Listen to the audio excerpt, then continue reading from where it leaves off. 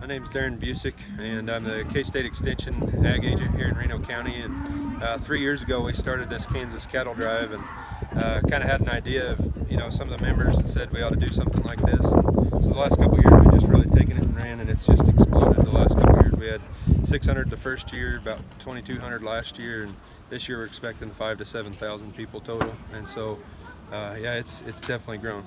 And tell me a little bit how you got the idea. Yeah, Jeff Smith, a rancher up in McPherson County, he was I think the president of Reno County Cattlemen's Association, and he had talked about Valentine, Nebraska. They have the Heart City Bull Bash, and so I just kind of looked at it, and we all kind of forgot about it really. And about 6 months before February, I decided I'm going to try doing this thing, and so I kind of just ramrodded it through, and we got it done, and had I think 17 pins on Main Street. The last 2 years we've cut 30.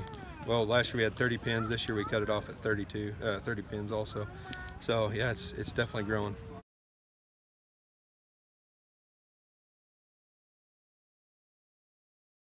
I mean, I don't know how many hotels last night, but I know we had a lot of people come in last night, which is good. And we also we partner with the city. I tell you, the support that the city of Buhler has given me is amazing. The school district for letting us use their school, and have been partnering with the FFA, and then of course downtown, there's a lot of shops down here, and they put coupons in our programs, and they want people to come down and shop and eat down in Buhler too. So for a small town, we have a lot of things going on. And then the purpose, like I was talking to Ryan, is it helps these small guys get their cattle Yeah, we wanted to kind of be able to showcase the guys that sell only 10, 15 bulls a year, or a small amount, and also the guys that have their big bull sales. They can help promote their bull sales and do that. And then they can also, if I'm a producer that wants to be buying a bull, I can see both of them right side by side and talk with both of them and kind of make that decision. So.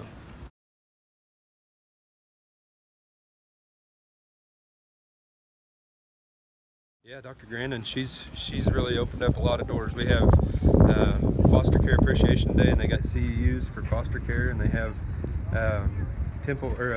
CEUs for social work and education, a lot of different things. So we have all kinds of people showing up today to hear Temple. She's speaking right now, and has well over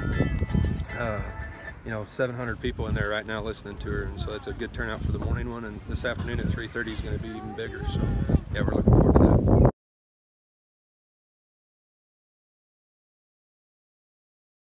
Yeah, we have a really good lineup this year with Dr. Rusk, and he's going to be there talking. And then we also had Brandon Your Ranch with Debbie Lyons Blythe, Jenny Burgess, and Farmer Derek Klingenberg. So that's going to be really good. They're going to be talking about how to advocate, how to use social media and YouTube and blog and all that kind of stuff. So it's a really good